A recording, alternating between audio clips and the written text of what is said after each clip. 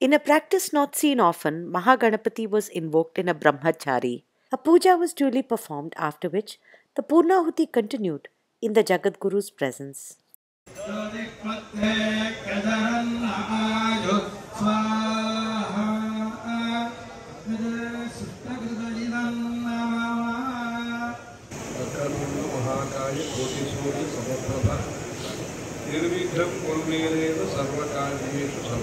Jagadguru gave an Anugraha Bhashanam on this occasion, after which the final offerings were made in the Homakunda. The Sri Chamakam was chanted while the offerings were being made.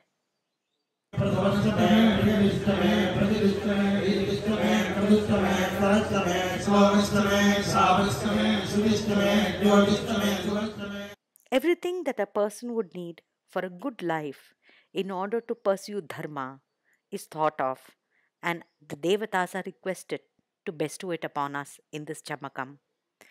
It is important to remember that we need to ask Devatas for specifics, but then our ask is for the improvement of the self, not selfishness.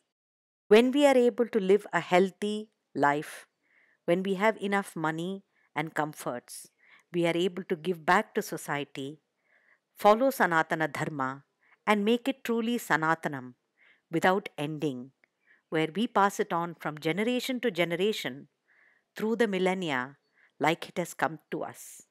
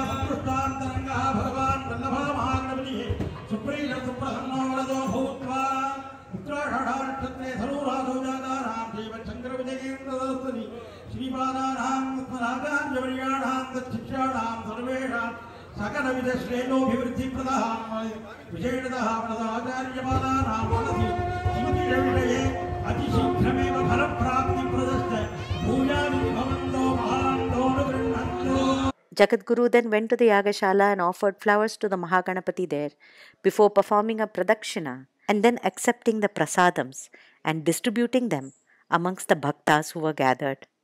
This concluded the 7-day long Laksha Modaka Mahaganapathi Havan held at Kashi.